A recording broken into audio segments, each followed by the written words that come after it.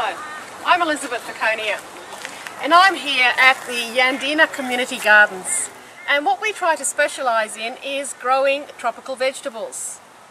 Why tropical vegetables, you think? Well, you know, we're here in this wonderful climate, subtropical climate, where we can grow not only our temperate vegetables in the winter, but our tropical vegetables in the summer. And that means that we can grow food all year round. Behind me here, I've got a cassava plant. That's this one here. Now, cassava is not very well known amongst people generally, but when I say tapioca, well then people say, aha, they know those little white pearls that you can buy in a bag in the supermarket, and they know that it makes a lovely tapioca pudding. Well, it's the tuber, the roots, that we harvest of this plant, and it's one of our starchy tubers. Tropical vegetables fall mainly into three categories. We have our leafy greens, beans and gourds, and starchy tubers. And this cassava is just a wonderful example of one of our starchy tubers. All these starchy tubers can be used just like you would use potatoes, but they're starchy tubers and starchy tubers. So they do have different types of textures. Some are quite loose in textures, others are very dense. Another example of a starchy tuber is yam. Yam is grown all over the Pacific Islands, South America, and even in Africa. We have an example here in the garden. Look, you can see a new leader coming out of the yam that we forgot to harvest. And all it does is draw this great big leader, and new leaves will grow from all these little axils here. Now, just behind me here, I found the yam. It hasn't got any new growth yet. It's still got the old growth here. And I'm going to take it out of the ground. Have a look.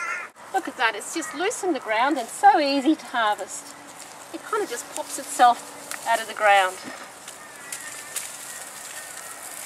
It's a very knobbly looking specimen, and I do believe it's one of our native varieties. It's very ugly to look at, but on cooking it and using it, I found it to be a very, very lovely texture, very easy and delicious to eat. I've got another example of a yam right here beside me. Look at this. This is one that I harvested a couple of months ago from my place. And look, it has a new leader coming onto it as well. Now, this to me says it's October in the southern hemisphere in our subtropical climate, because that's what these yams do. They want to grow at this time of the year. I've got to next propagate it and cut it off here, plant this in the ground, and then I can eat the rest of this yam for dinner. Well, a few dinners perhaps. What I'd like to do with it is to cook it up like potato, but instead of water, I'll cook it up in coconut cream. It's just so delicious, the two combined together. Can't wait. Ah, look what I found in the garden now. One of our tropical greens. Have a look at this. This is Ibeca. It's also called Pacific Island greens. Now, these leaves have been overwintering, and although it's spring, we haven't had those spring rains yet, but once the soil gets the moisture in it, these leaves are going to be so lush and succulent. Very much favoured by the Pacific Island people, and their favourite way of cooking it is chop them up coarsely, put them in a pot with some coconut cream and a dash of lime juice. Wow, I'm getting hungry just thinking of all this food, aren't you? Well, I'm in our nursery here at the community gardens, and this is a great place to be at this time of the year because it's the beginning of the growing season, and by the growing season I mean that lovely hot summer that's waiting for us. Because tropical plants love that summer heat. So we get busy at this time of the year and get all these plants in their pots ready to go in the garden, either our gardens or other people's gardens. I've got an example here of the Ibeca I showed you in the garden before. Now, this is lush, young, new growth. Look at that. These leaves are already saying, eat me, eat me. And they're delicious. They just slide down the throat. It's a cocoa yam, and that's one of our starchy tubers. It belongs to the taro family. It's very, very water-wise, although it doesn't mind being waterlogged for some time either. very, very easy to grow. And the little corms that are at the bottom of that plant are absolutely delicious to eat. What do they taste like? They taste like a nutty kind of waxy type of potato. And when I think about that, I can just imagine myself having some cooked cocoa yam, sliced and fried in some hot ghee. Yum. What have I got here? Now, everyone knows what this tropical vegetable is about. Do you recognise it? It's sweet potato.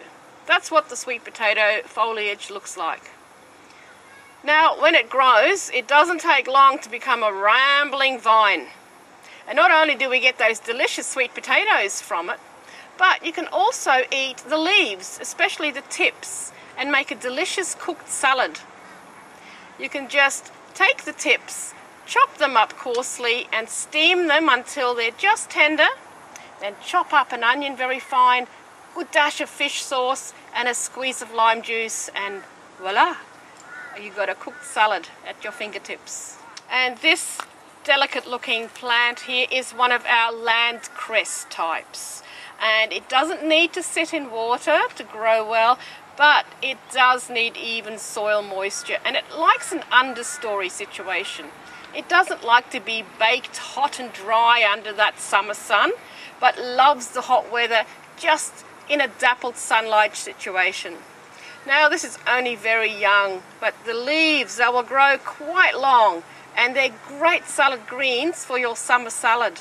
Here's another one, Ceylon spinach. You're probably familiar with Ceylon spinach. I think a fair few people have that growing in their yards still. It's quite versatile how this one will grow. It does like a little bit of a shady situation and some soil moisture, and it'll just go rampant. We have them growing here at the gardens on fan trellises made from bamboo, and you can't even see the bamboo. It's just so well covered with Ceylon spinach. It's a great addition for your cooked spinach and for your quiche dishes. Well, just look at all the different varieties of tropical vegetables that we have. And it's all very well knowing what they look like and even what they taste like, but how do we grow them? When do we plant them? When can we harvest them? So many questions. Well, I mentioned before, we're at a certain time of year and it's October. The rains haven't arrived yet, but they won't be far away.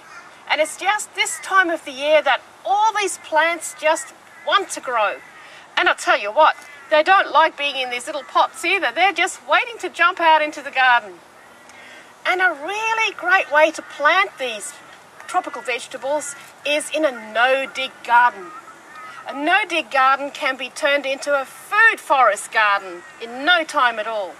It might take you 18 months to 2 years of tending that type of garden, but after that, it's easy peasy and it's cruising most of the time, because these plants, once they're established, will largely look after themselves. Well, just look at all these gorgeous tropical vegetables. They're here for us to plant in our gardens and to enjoy them. I hope I've inspired you with this little segment, and just don't be afraid to try them out, because I'm sure you'll love the taste.